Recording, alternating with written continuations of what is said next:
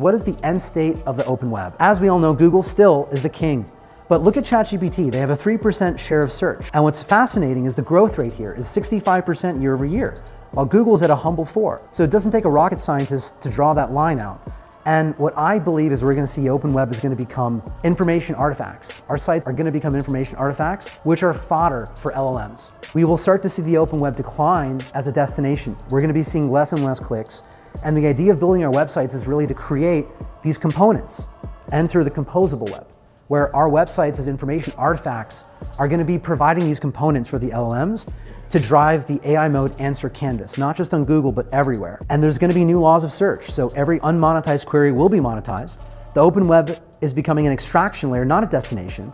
And we're going to start to see that agents will outnumber humans in query volume. I think we can say this is already beginning to happen. So it's important for us to move out of an SEO and GEO mind space to more of a holistic search mindset.